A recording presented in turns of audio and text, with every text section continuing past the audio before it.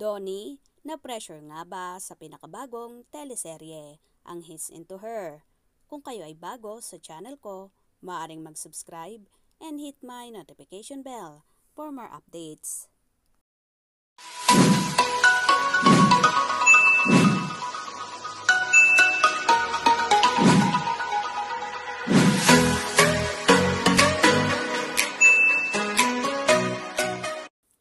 Mapapanood na simula sa May 30 ang He's Into Her na pinagbibidahan ni Belle Mariano at Donny Pangilinan sa Kapamilya Channel. Halos 2 taon ang hinintay ng buong grupo bago patuluyang maipalabas ang bagong proyekto. Masayang-masaya si Donny dahil matutunghayan na ng mga tagahanga ang naturang serye. What excites me is just the fact that it's been so long and we're finally all here. This pandemic has made us realize a lot of things. I really miss to be on set. I really miss working. I just so happy that this show that's been in the works for quite some time is finally airing. I think I could share the same sentiments as everyone else. Are also excited to just let everyone see what we've been working on. Nakangiting pahayag ni Donny.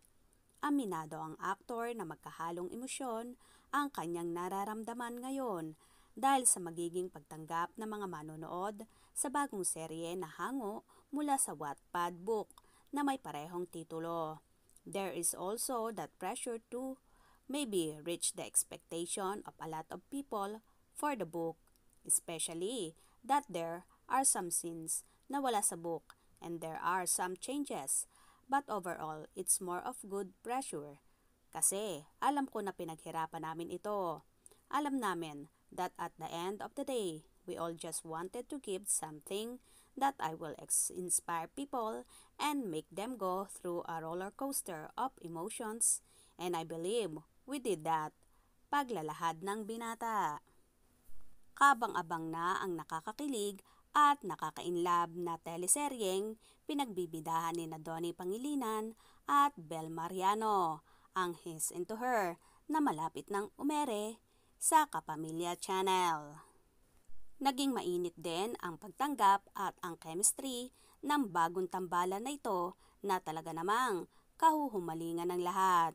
Kaya naman, wag nang bibitaw at patuloy na tutukan ang mga susunod na kaganapan. Mga kabarangay, anong masasabi nyo regarding dito?